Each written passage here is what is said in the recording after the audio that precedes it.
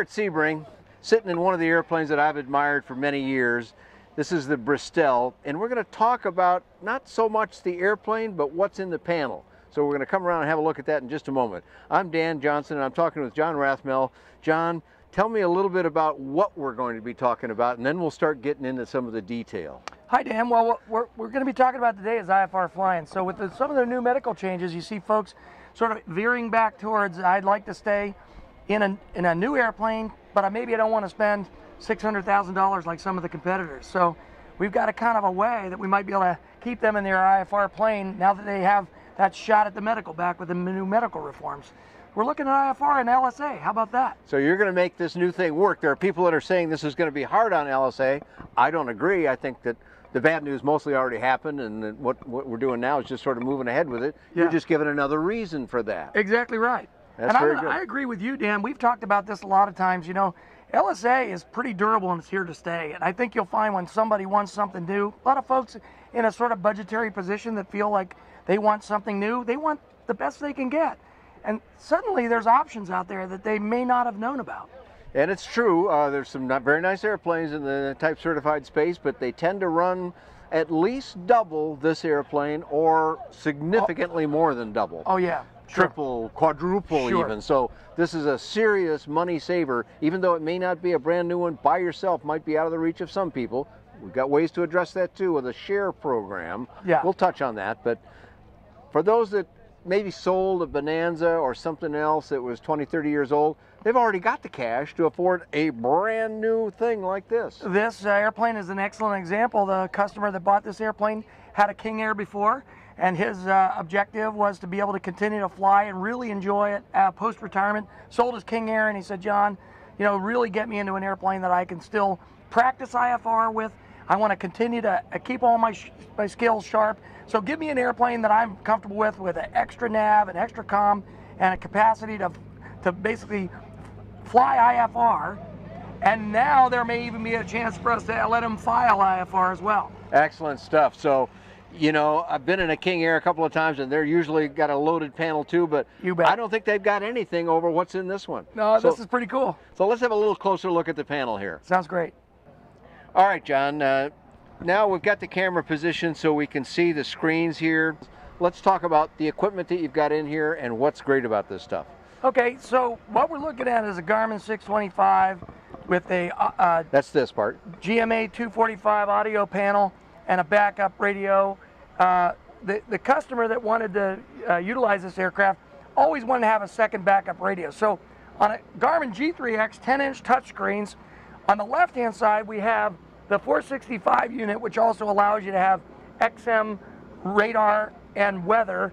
In conjunction, there's a GDL39 in the back. GDL39 gives you that ADS-B non-subscription capacity, but the G3X is so cool that it'll allow you to blend the two types of weather.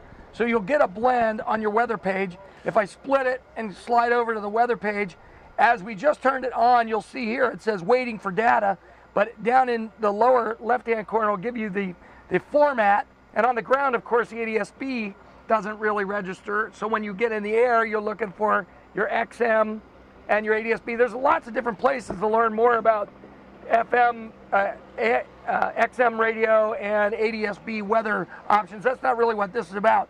It's just to show you that the point is you have those capabilities on this airplane right now, thanks to the GDL that receives that information and then sends it to both Garmin screens. Right. But tell me about these Garmin screens a little bit. What for those that aren't totally familiar with G3X, what does this deliver to you on two screens, John? Well, the way it's set up for two screens is that you can have your mapping on one side, you can have your PDF on the other, and basically, as you watch this primary flight display, you mean by that? Primary flight display. I'm sorry, PFD.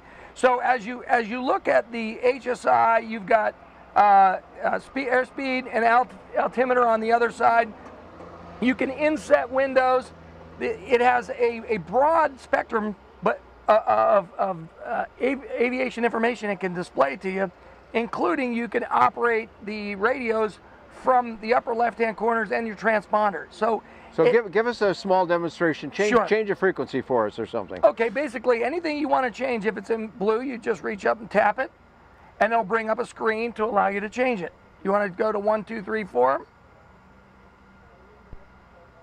and enter. So no more dial twiddling or any of that stuff. Unless just you bang, might be bang, in bang. turbulence. Dan, what happens then? Okay, so what happens then? We go bouncing around too hard, you can't even hit those buttons accurately. Let's go to 1, 2, 3, 5. So now we just go to 1, 2, 3, 5. We roll it with this outer button down here, and we roll in 2, 3, 5, enter, and now it's in standby, ready to go. If you want to transfer it, it couldn't be any more simple than just pressing the transfer. And so that was the effect of the color variation then. Right. One is the one you can change, one is the one you are using. That's live, exactly. Really cool way to save some money for those of you who are kind of budget conscious. If you bring up the monitor button, you can listen to the frequency in the second standby position, and while you listen to that frequency, as long as the primary frequency no one speaks on that frequency, you can hear it. If someone speaks, you get a 3-second delay for your ability to stop hearing what the person's saying on the primary frequency, and after that 3-second delay, it feeds back in with whatever you're listening to on the second frequency, so you can kind of get by with only one radio, if that makes sense. Ah, okay. So this particular... So that radio is all part of the G3X system. Sir. This radio over here is a backup or a secondary system to that one. Or it can be the primary. It's not like it's lesser, but it's an additional radio. That's right. In this case, the remote radio is actually radio number 2, and that lives in the back of the plane underneath there. And the other radio is number 1, is a primary, and that primary radio, actually, we have a control head up here if you're using 2 radios. If you're going to go IFR, as a customer, indicated he always wanted to have a backup radio in the panel. So yeah, sure, that's real nice. You lose communication in IFR, you got a problem. So exactly right. So having a second, complete separate system is a useful thing. We don't want to get into total prices here, but roughly speaking, what does a setup like this cost in this airplane? Our top equipment package is roughly $28,000, and that gets you dual G3X screens. You've got basically an intercom built in, and the primary radio. As you begin to add on the additional radios in the radio package, you can just look at the Garmin pricing. The way we do it, Dan, is we just have you look at the current Garmin pricing, and that Garmin pricing matches our pricing. There are people that will come to you, I'm sure, and say, well, wait, but I've read, or I've heard more likely, that you cannot operate a light sport aircraft in the IFR environment. And I don't believe that to be an accurate thought, and I'm interested to hear how you respond to somebody who comes up and says, well, but I've heard, and what I just said. Well, it's a qualified yes that you can do it, and the way I usually begin to address it with almost anybody is, if I were to ask you, Dan, can you fly IFR in a 172? The answer is yes, but with an asterisk, because as we both know, not every 172 is IFR. Right. But it can be, but it may not be. And who's the ultimate determining factor of that? And that is the pilot. So you got to address, and of course the FAR. So you got to address FAR 91205. Your aircraft has to meet the standards for minimum equipment. Is what that is. That's right. So you got to go to FAR 91205 and make sure the aircraft matches that minimum equipment. Which is not a particularly long list. No, it's not an overly long list. And it's basically a round dial requirement. So you have, we didn't even touch on those, but you have a few round dials. That's right. That's part of this. As backup instruments. Make it right, because what if these screens both go dark?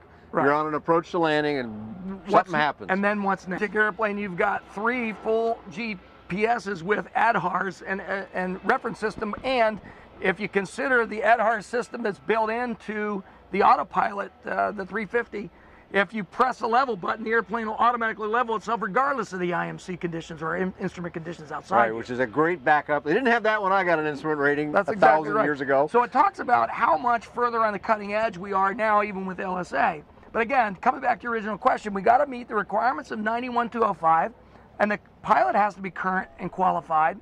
And if you want to have an instrument certificate and be up to current with that. Exactly right. And then you've also got the capacity. There was a letter that came out from the FAA that allowed them to continue to train in LSA, even if it's an SLSA. But here's where one of the glitches is: if you're able to have the airplane certified experimental, if you're willing to have the airplane certified experimental, then you are able to determine and meet the requirements of 91205, and in that case, the operating limitations can be changed to match IFR, because otherwise there's other kind of engine limitations, different things when you're doing certified SLSA, and we weren't really going to talk about the difference between SLSA and ELSA, but to go IFR, you have to kind of go down this path. It doesn't mean experimental. The ELSA path. That's correct. Okay, so let's touch on that just for a moment. SLSA is Special Light Sport Aircraft, fully manufactured, complies with ASTMs, not really certified, it's just accepted by FAA, and you can do lots of things. Right. All the things that we all know about in this space anyway. To do IFR, you really need to go ELSA to be able to have the exact equipment on the minimum equipment list and to get the limitations to allow it. That's correct. Because every LSA has both, it has to comply with the ASTM standards, but it has to have an operating limitations letter that you're required to have with you, and that sort of thing. And that says what you can and can't do, basically. And as other manufacturers have done before, when you change that over from SLSA to ELSA, the operating limitations letter that came from the factory is now replaced by the new one. It gets a new one from your local from the DAR. From your local FAA representative. The FSDO. Well, the DAR will approve the one that you send into the local FSDO, and then the FSDO approves that. Okay. Yeah. So an ELSA now, this doesn't mean you got to like start building a kit or anything. Right. It means experimental light sport aircraft, and yes, that was intended as a kit, but it is not at all like experimental amateur built. That's where correct. You actually have to build 51% of the airplane and all the rest of that. You don't have to build anything. That's correct. But after you do that, you can change equipment, you can do other things. That's correct. And you can get training to maintain yourself. That's correct. And most people don't realize that it is also possible